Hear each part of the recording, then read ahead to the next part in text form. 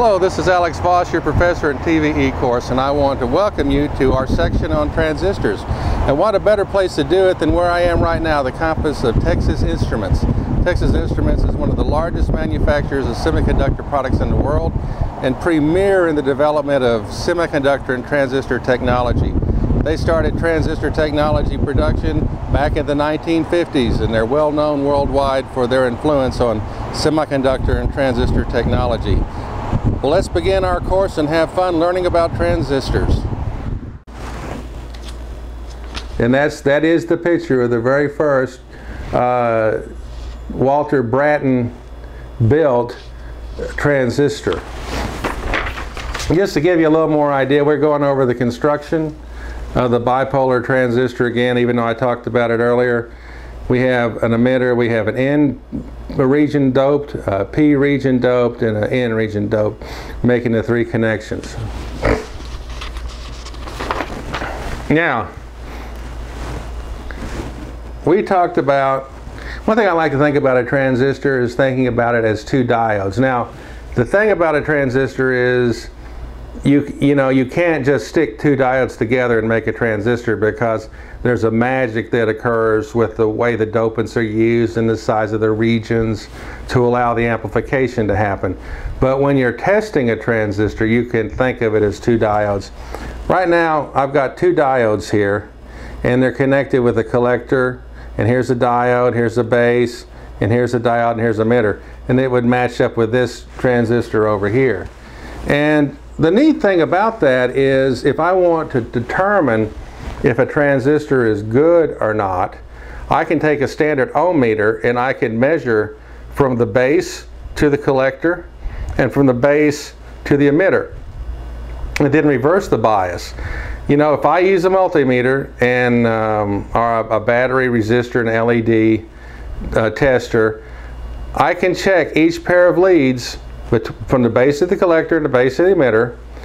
And if I reverse the bias, you should see conduction in one direction, which means it would have a low resistance on the ohm meter. And then if I reversed it, conduction or the resistance would be high, and so I'd have a high resistant reading on the ohm meter. And so when I see a difference in an ohmic value reading from an ohm meter between the base and collector when the polarities are reversed, and when I see a difference of the ohmic value reading between the base and the emitter when the polarities are reversed on a transistor, that is an indication that it's a good transistor. I've seen a lot of transistors where I measure, and you'll see a good, like from the base to the collector, and then you measure the other side and it's either dead short or it's wide open, infinite resistance, then that's a bad transistor. You know, each junction acts like a diode, and you know the way you test a diode is you take a diode and you measure it one direction and it shows a high resistance. You measure it the other direction and it shows a low resistance, and that tells you it's a good diode. If it acts like a total short or a total infinite resistance open, then you know that it's a bad diode. Same thing for a transistor, because a transistor can be measured as if it is two diodes. And so lots of times when I want to determine if a transistor is good or not, I'll just pull out my ohm meter and I will check that.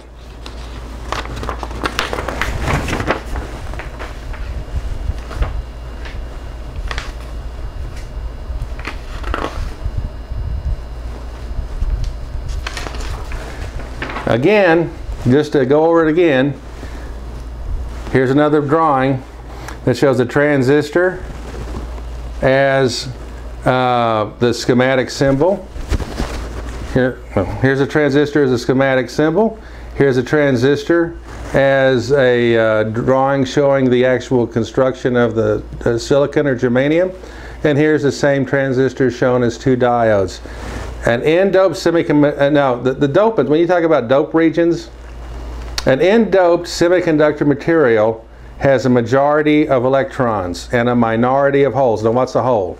Okay, now when you talk about a atom, okay, now an atom and some atoms have what they call loose electrons, which means in the outer valence shell of the atom you can lose an electron that goes off into space because it's attracted by a positive electric field or something that makes it leave the atom.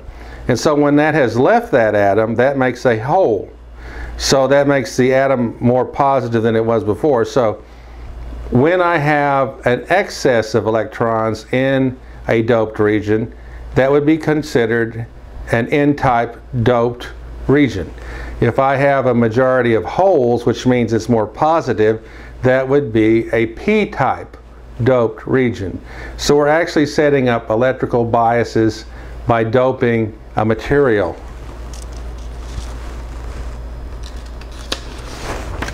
Now, here's where the magic occurs with the transistor, and I'm going to try to make it as simple as possible here, but I want you to pay attention closely, because this is where it all comes together if you want to understand how a transistor works. Okay, here we have a transistor, an N-type region, P-type region, and an N-type region. This is an N-P-N transistor. This is the emitter region, this is the base region, this is the collector region. For a transistor to work, you must have proper bias between the emitter, base, and collector. Okay? Now, we have a battery here called VBE, and VBE stands for the voltage applied between the base and the emitter.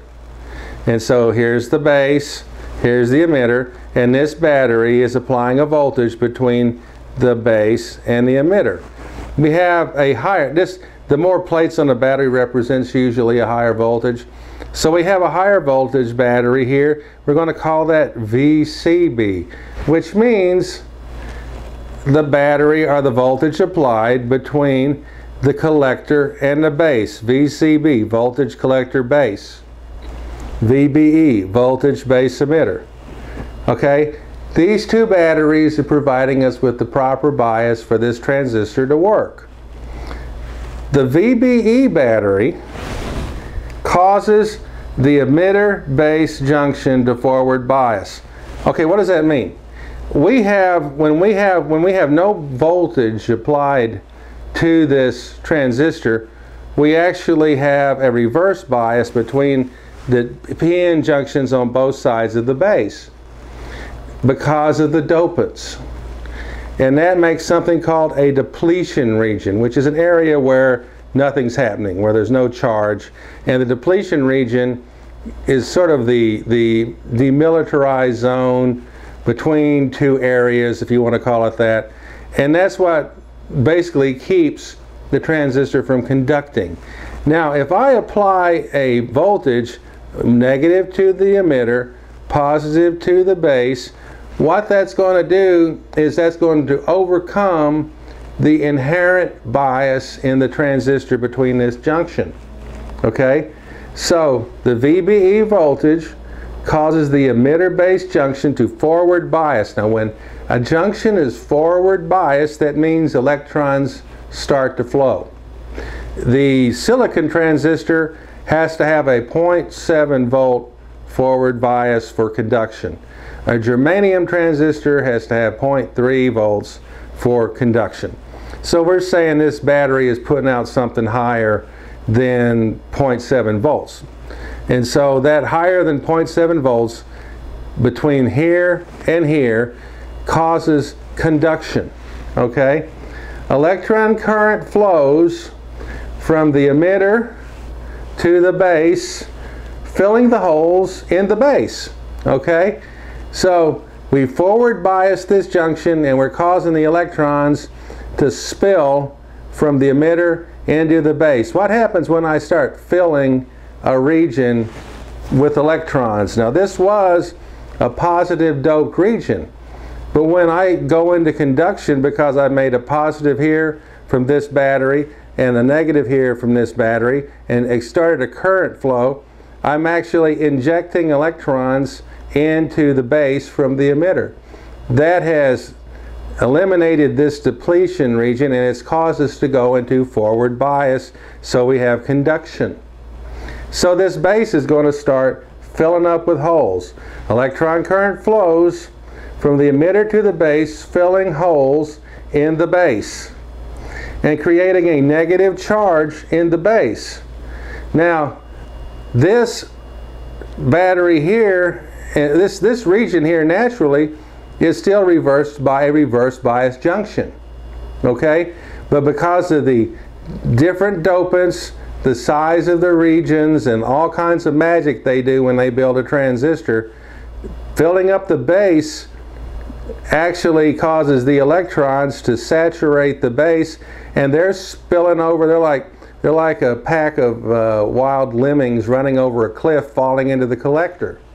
And that's when the magic of amplification occurs. Okay, so electron current flows from the emitter to the base, filling the holes and creating a negative charge on the base.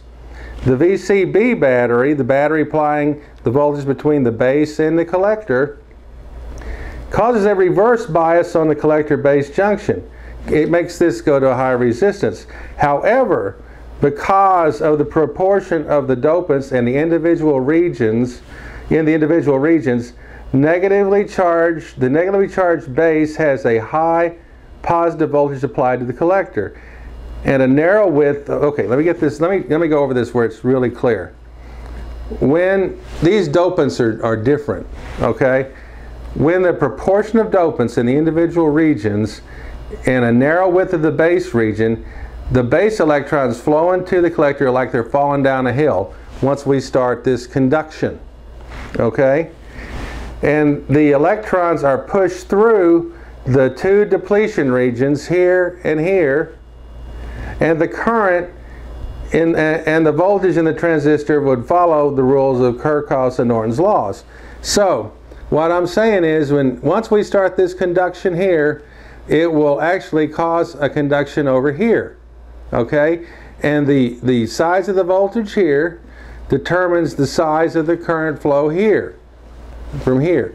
And so what would happen is a varying current, a varying voltage on this base would cause a large current flow through the whole transistor, okay? This base acts like a gate or a valve that allows the current to flow, okay? We have the injected electrons that come in the emitter. We have the collected electrons which go to the collector. And these electrons, oh, by the way, diffusing electrons are what you create when you create conduction into the base. So the bias on this base junction here, right here, is going to control the amount of electrons flowing through. And this voltage is going to determine the total flow through the whole system. So a little voltage here can cause a large current flow here, creating a large voltage change over here. And so this is basically the way that transistor works. And so, you know, if we were to stick two diodes together, it wouldn't work because they have fixed depletion regions and fixed dopants, and they're just designed to turn on or turn off. But we have varying levels of dopants between these three regions. So basically, when we get the junction between the emitter and the base forward biased, then it's going to fill up the base and allow conduction even across reverse bias junction into the collector. And that's where that magic starts to occur, where you're going to get amplification in a transistor. And so, yes, when it's simple, you think of N-P-N dopants, but it's also the degree of dopants, the spacing between the base and the emitter, and all of that stuff goes to make a system where a small bias at this point can control a large current flow through here. And whenever this bias changes, there's a proportional change in the current flow. And so we have nice clean current flow change when we take this across a dropping resistor over here on this end. We drop a voltage across that resistor.